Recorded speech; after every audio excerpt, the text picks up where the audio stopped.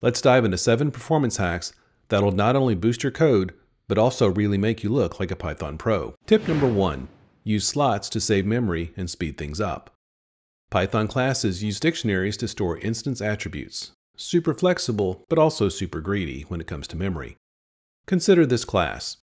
Let's measure how much memory one instance uses. In this case, it's a chunky 520 bytes. Why so much? Because Python creates a dictionary for every object, letting you add attributes dynamically. It's great for flexibility, but bad for memory. Enter slots. This little tweak swaps out the bloated dictionary and adds a leaner data structure. Same class, same functionality, but now it only uses 120 bytes per instance. That's a memory cut of nearly 80%. And if you're managing thousands of objects, your RAM will thank you. Attribute access is faster too. Less RAM, more speed. What could be better? Tip number 2, replace loops with list comprehensions. Let's talk loops. Sure, a good old-fashioned for loop works just fine, but it's not exactly speedy. Here in our code is a classic example. Creating a list of squares with a loop. It's okay, but all that manual appending adds unnecessary overhead. Running our timer will set a baseline for performance. Now let's rewrite it with a list comprehension. It's just over one line, super clean, and Python optimizes it under the hood, making the code run faster. Comparing the result to our traditional loop in our side-by-side, list comprehension smokes the loop in performance. It's one of those "why wasn't I doing this all along" moments.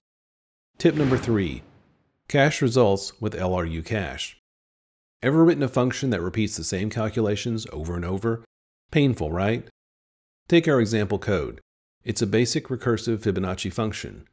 Running the code, we see it works just fine, but as the input grows, so does the waiting time, exponentially. In our LRU cache, we'll add this decorator to our improved version of the function, and like magic, it remembers previous results.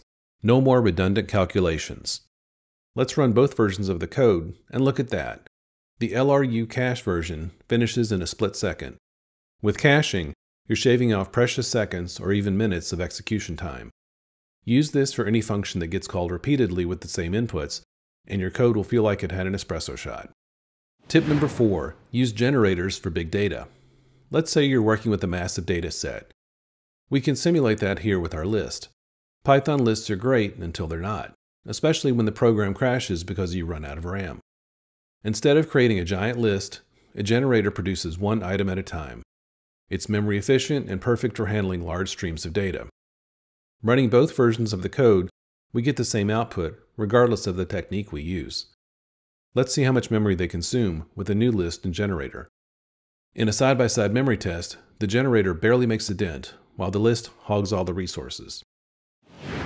Tip number 5, go fast with Numpy. When it comes to heavy math or massive data sets, Python's built-in tools just don't cut it. Try handling large numerical arrays with regular lists and you'll see what I mean. In our before example, we square a list of numbers and retrieve the first 10 items. Let's run it to establish a baseline time. Not bad, but we can do better. Now let's switch to Numpy and square every element. Running the two versions of the code, we can see that Numpy is more than 15 times faster than the original code. If you're into data science, machine learning, or anything number heavy, this is your new best friend. Tip number 6, ditch global variables. Global variables seem convenient until they're not. They're a debugging nightmare, and on top of that, they're slower to access because Python has to dig through the global namespace to find them. In our timing example, it takes 1/4 of a second to find our variable 10,000 times. Let's rewrite that code with the local variable instead. In a quick performance test, the local version consistently beats the global one, cutting the time almost in half. Bottom line, save time, shop local. Tip number 7, embrace built-in functions.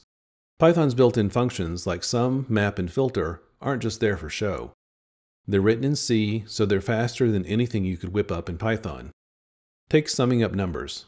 You could write a custom function like we have here, but why?